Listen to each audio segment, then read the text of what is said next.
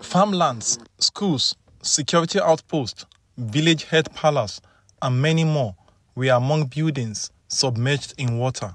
The devastating effect of the flood on the people of Jigawa State can best be described as a sorry state.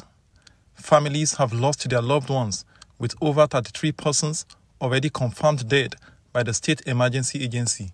The people are urgently calling for government intervention to address the incessant flood in the state. The flooding has really caused havoc in our community.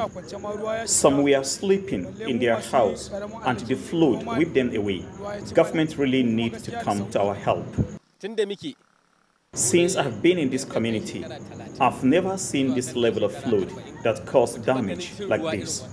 The sad issue is that the government keeps promising to address the situation, but no solution has been provided. The flood did not spare the palace of the district head of Gansa in Buji local government area, as he was forced to become an internally displaced person, taking shelter in a nearby primary school. The situation in Gansa here is honestly devastating.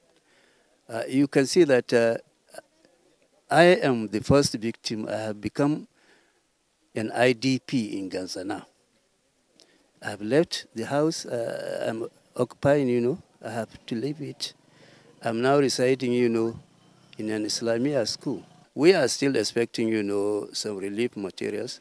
Some have already come, from SEMA, and some, earlier came, from the state government. And we are hoping that more will come. Access to some communities in Gaza, the headquarters of Buji local government area in Jigawa State, is practically impossible without the help of the source of transportation. This is the only means of transportation that the people of these residents rely on to gain access to their houses. But of course, some of them cannot even have access to their houses, as most of the houses, farmlands here, have all been immersed, have all been submerged by water. The flood has indeed devastated many areas in this particular local government. The Executive Secretary of the Jigawa State Emergency Management Agency, Haruna Migari, provides an update on the level of damage caused by the flood.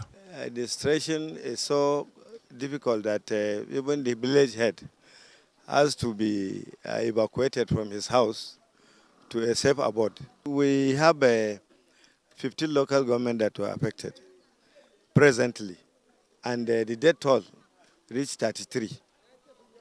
33 persons died in the course of maybe building collapse. The cause of it is just the volume of water that increases. Such cases, we usually have it when we have the spill of Tiga Dam. But as at present, the dam has not been opened. And look at the problem we are having. 7,500 houses were destroyed by the flood water. Usually mud houses, displaced persons. Almost 44,000 people were displaced from their homes. The state governor, Umar Namadi, while expressing displeasure over the development, said the flood came too early than expected. He said the government is working hard to ameliorate the suffering the flood has caused on the people. And by this time, we are not expecting the flood to happen. We are expecting it toward the end of September and early part of October, when the water will be released from these dams. But this time,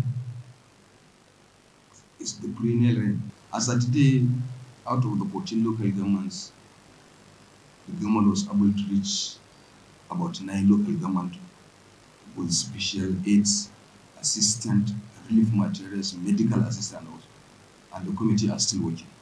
With more rain still expected in the year, the people of Jigawa State will hope that government at all levels will find a lasting solution to the perennial flood that has made many homeless. Ayo Adinaye, Arise News, Jigawa.